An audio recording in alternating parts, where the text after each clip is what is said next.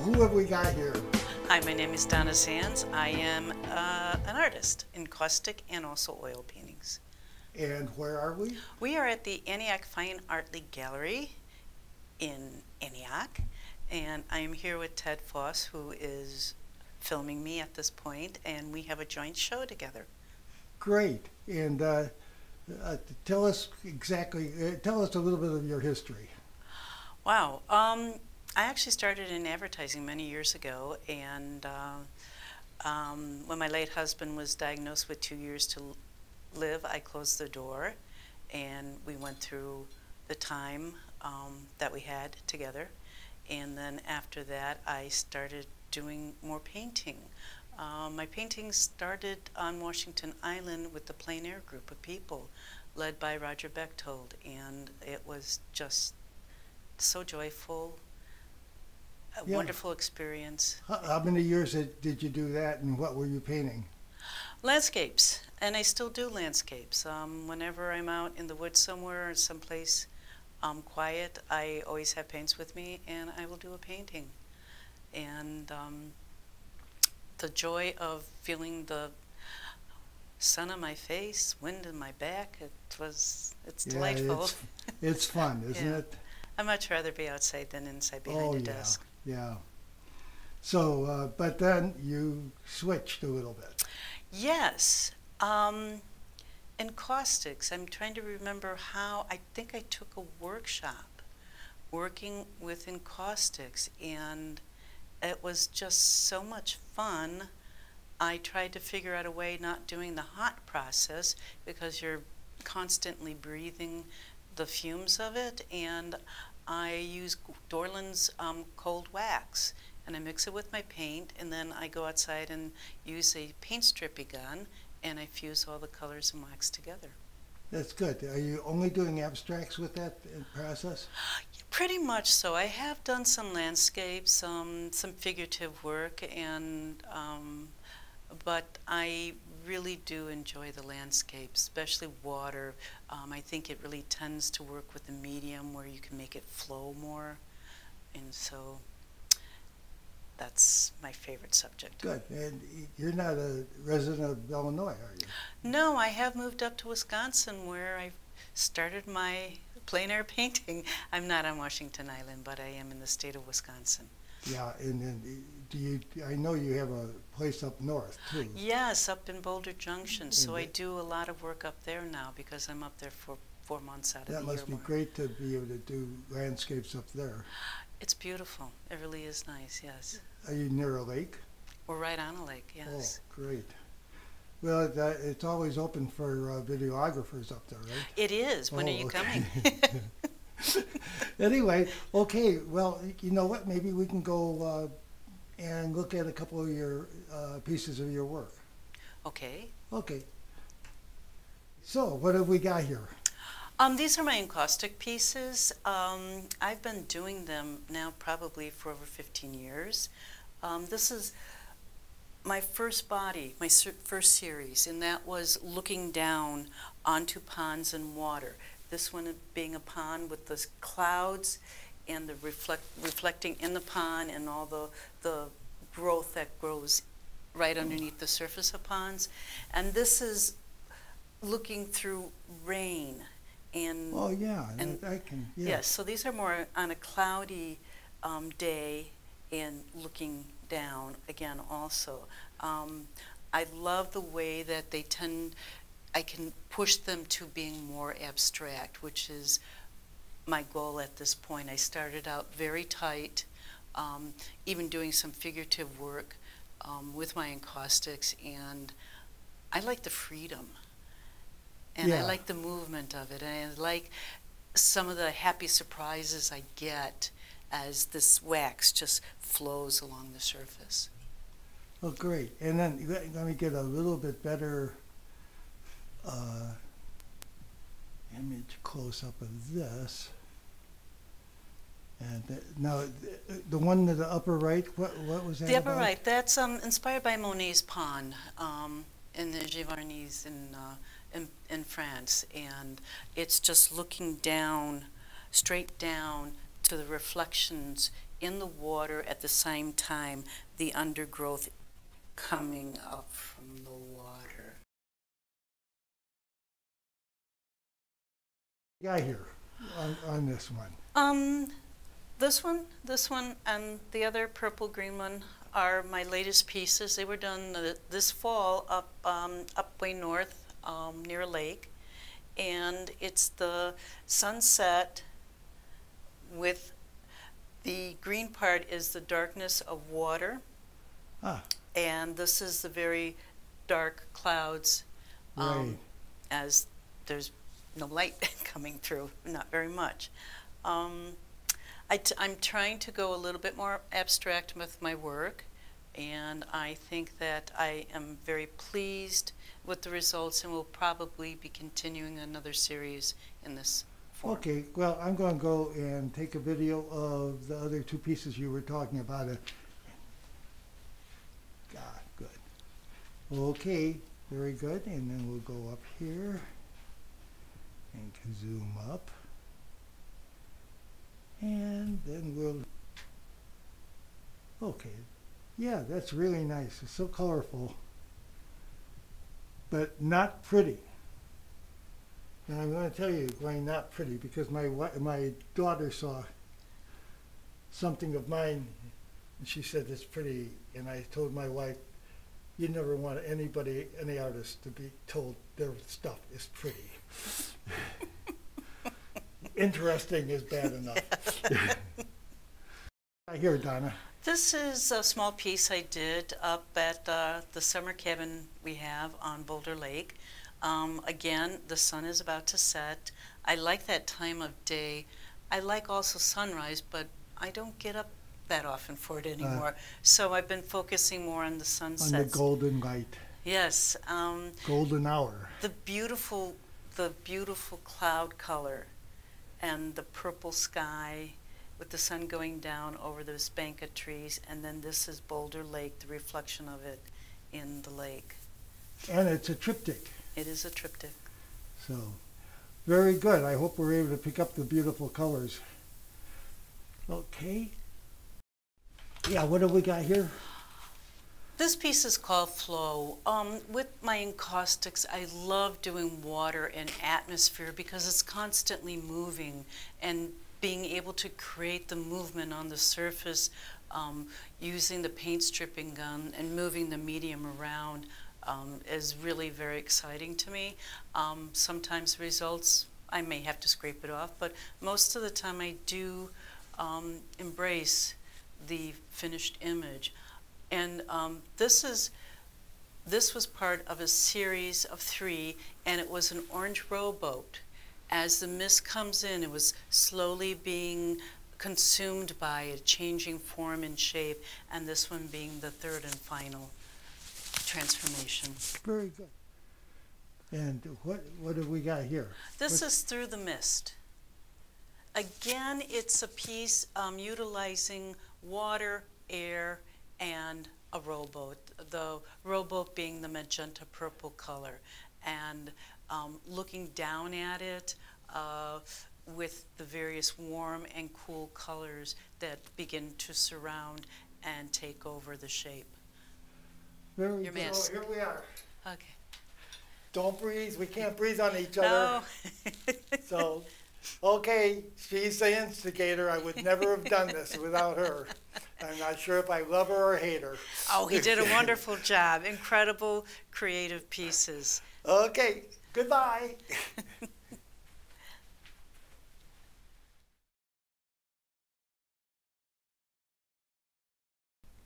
Well, hello, who are you? I'm Ted Foss, and I'm at the Antioch Fine Arts Foundation, and Donna Sands and I are having an exhibit. So, Well, you want to give us a tour of your images? well, first I'd like to explain what the images are and what the show is about. Number one, the show is called Abstracts. And what has happened is that I think it was October maybe even earlier, Donna Sands and I were getting together, and I was complaining that I could not possibly do abstracts. That as an ex-photographer and videographer, I thought really in realism. And she said she would cure that. And I said, how? And she said, that's easy. We'll just sign up for a show in November, so you better get to work. Well, it took me a while, actually, so I did a lot of work on the internet, and I did a lot of work on a program called Canopy from the library. And I looked at so many abstract artists.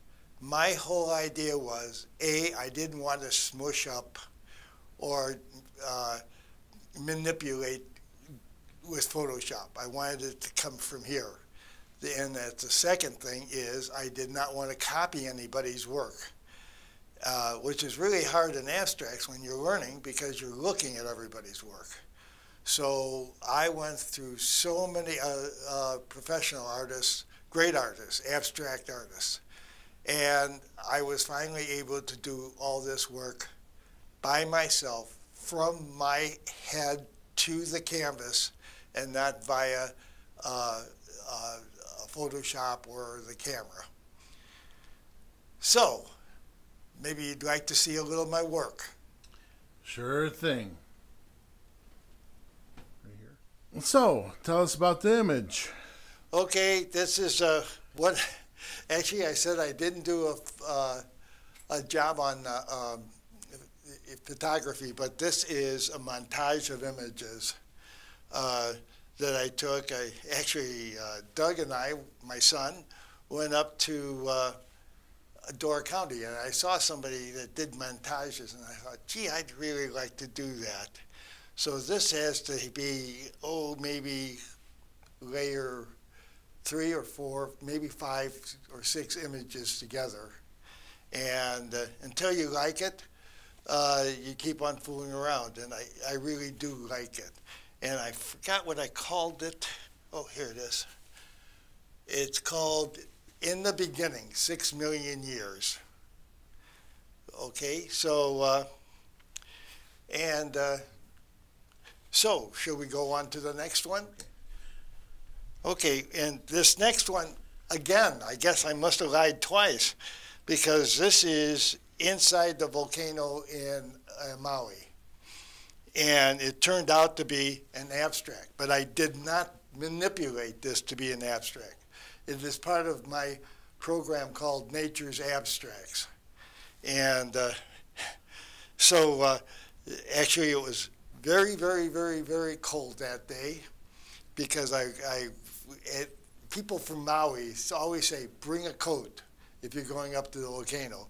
Nobody ever pays much attention. I was up there in Bermuda shorts and a T-shirt, and when that sun started going down, and this is in the evening, the temperature must have dropped by 30 degrees. So I'm lucky I didn't shake the camera so much because I was shivering. So then we can go on to actually what the show is about.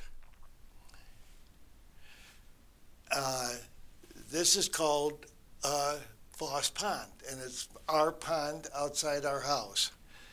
I looked at it one day, and I finally started to see an abstract. After all this time, I started to see an abstract. And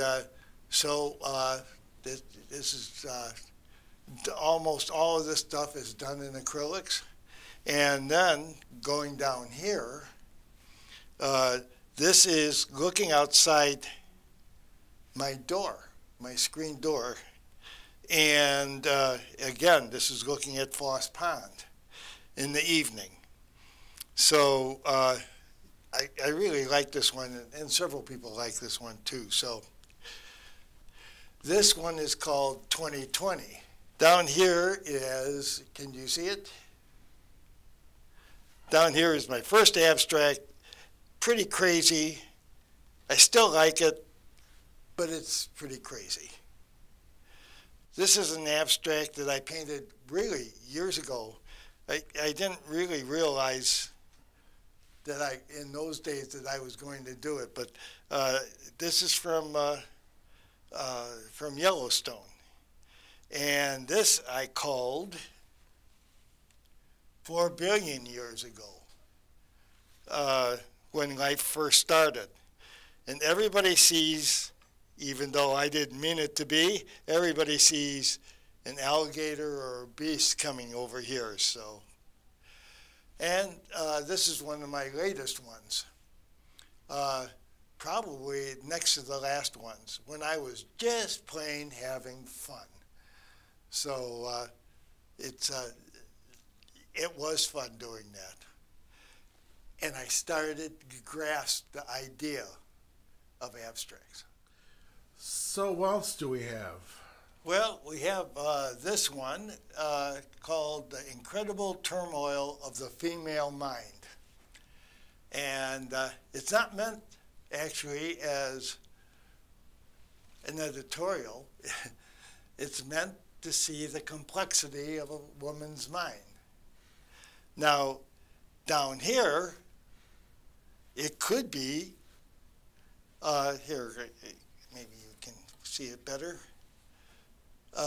This is actually called My Kids Could Have Done That. But it also could have been called, underneath the turmoil of the woman's mind, the mind of the man. Simple, straightforward, and so anyway, those are the two. Of course, on the side here, we can see Donna's, I think we can see Donna's work also, which is absolutely beautiful. And what we have here? Oh, well, these are a bunch of, this is when I first started. And there are a bunch of things that I just was experimenting with. It's really hard to look at a blank canvas without any idea that you don't see a landscape, you don't see a portrait, you don't see anything. You have to start somewhere. And this is one of my first ones that I've done. This is another one called White Mountain. This one came from Yellowstone, and it's a painting. This one I think this is the second one I ever did. Then, all of a sudden, I started doing kind of light work instead of heavy work. And I believe this is the first one that I've ever done this way. And that is, I started painting on a wet canvas, and everything started to drain down and or drip down. And so I thought it was ruined.